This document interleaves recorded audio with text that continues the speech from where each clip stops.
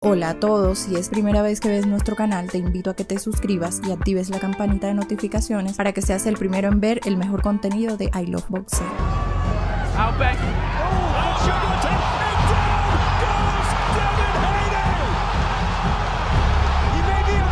Ryan Garcia dio la sorpresa del año en el boxeo, tras derrotar a Devin Haney por decisión mayoritaria, en una pelea que pudo terminar en knockout. El King mandó 3 veces a la lona al campeón superligero del CMB y le quitó el invicto, aunque no se pudo quedar con el título mundial por fallar en el pesaje de las 140 libras. El boxeador de origen mexicano conectó a Devin Haney con 3 ganchos de izquierda que inclinaron la balanza a su favor. Haney quedó tambaleante en el primer capítulo, luego lo mandaron a la lona en los rounds 7, 10 y 11. Al final las tarjetas de los jueces le dieron la victoria a Ryan Garcia. Ryan Garcia arrancó explosivo. En el primer round le soltó un gancho de izquierda en el rostro de Devin Haney, que lo dejó titubeante. Sin embargo, lejos de buscar terminarlo, lo dejó sobrevivir. Haney aprendió de su error, por lo menos unos minutos. Comenzó a tomar distancia de su oponente, lanzó algunos golpes y luego se alejó antes de recibir los contragolpes. El brillo del King tardó en volver a Brooklyn. Devin Haney comenzó a inclinar el combate a su favor, con golpes que le permitían llevarse los rounds. En el séptimo episodio, nuevamente se descuidó y Ryan Garcia lo sorprendió con un gancho de izquierda en la cara, el cual combinado con un derechazo lo mandó a la lona. Parecía que el campeón superligero no iba a ser capaz de levantarse, pero logró ponerse en pie, sobrevivió el minuto y medio restante. La sorpresa del año tardó en consumarse. El King le propinó un tercer golpe de izquierda en el 10º round y nuevamente visitó la lona, aunque se levantó en mejores condiciones. Ryan Garcia dio la mejor pelea de su carrera. En el penúltimo capítulo volvió a derribar a Devin Haney. Ante la locura del público en Brooklyn, sangrando de la boca y sin pólvora en los puños, a Haney solo le quedó buscar el triunfo o un empate por la vía de los puntos. El King consumó la sorpresa del año tras ganar por decisión mayoritaria después de mandar 3 veces a la lona al todavía campeón superligero del CMB.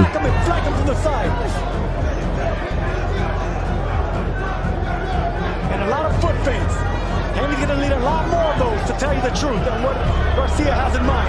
Sergio, we're in round 2, and we're starting to see the shoulder roll again. Watch how Ryan Garcia has been setting up. Set up back to that last sequence, kind of with that foot back, shoulder out. I haven't really seen it yet, Chris, but I hope I don't. Oh, he caught him again! He caught him again, and they're not going to call that a knockdown! Because right now, this is the Ryan Garcia that we need to see going forward. He's intimidating, and he's making Haney think twice. Let's see if Garcia goes to the body. You know, Haney is going to be checking that chin, making sure he doesn't get caught in the left hook again. Could be an opening for Garcia